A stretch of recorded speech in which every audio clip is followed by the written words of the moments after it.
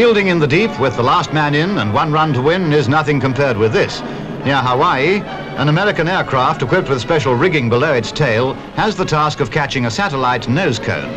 In this case, it's catching practice, a rehearsal for the real thing after the launching of Discoverer 7.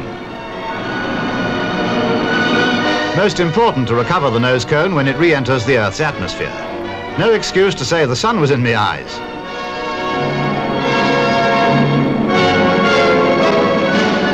If they're as successful on the day as they were at this practice, a chorus may arise from Lord's Pavilion. Oh, well held, sir.